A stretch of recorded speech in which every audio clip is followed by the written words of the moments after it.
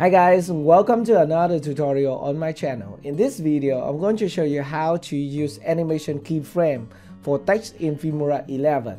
So you know that we have Filmora 11.7 and Wondershare just changed something.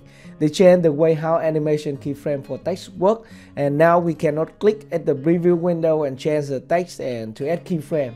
Okay, so I'm going to make a new tutorial for you, and maybe I will hide my previous tutorial just to avoid misunderstanding.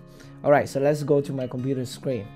Alright, so this is my new version. It is 11.7.7, and being mentioned that if you want to upgrade to this latest version, all you need to do is to reinstall the software, or you can check for update right inside the software at the help tab. Okay, for example, you can go to the help tab right here and then check for update, and if it say your Filmora is up to date and it is not Filmora 11.7, you can just reinstall the software and you will get the latest one. Added to that, if you want to purchase Filmora license, don't forget to use my 20% discount coupon code in the description. Okay, so I have special discount coupon code for perpetual plans and also annual plans in the description.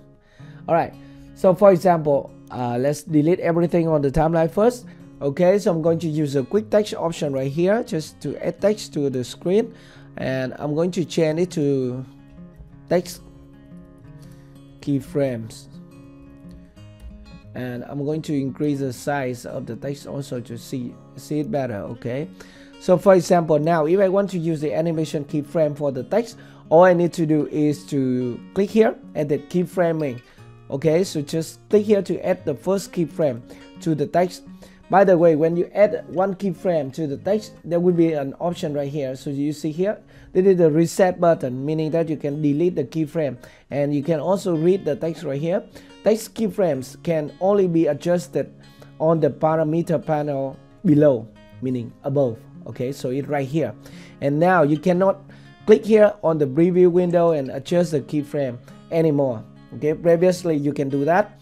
For example, now if I want to maybe scale up the text right here, all I need to do is to move the playhead to maybe some frame forward like this, and then I'm going to adjust the scale right here. Okay, and it will create two keyframes for us to scale up the text like this. Okay, and now if you want to rotate the text, for example, you want to add another keyframe, for example here, add another keyframe, and then move your playhead about 4 seconds. 4 frames, and now we can adjust the rotation like this, and now we have scale up and rotation. Okay, very nice, right? And at this position, maybe we want to reset it to normal. We can add another keyframe and then move some frame forward and then reset the rotation.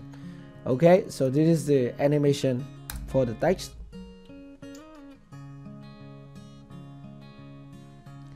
Alright, so this is a new way to use animation keyframe for text in Filmora 11.7. And we mentioned that with video and image, you can still adjust the keyframe right here at the preview window.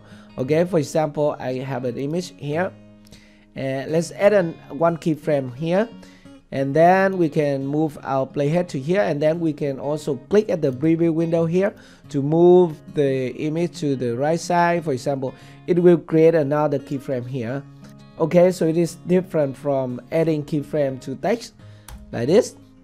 Very nice, right? And we can also add another keyframe right here, and then we can move our image. Just click here and move our image to here, resize it to smaller and move it to this corner.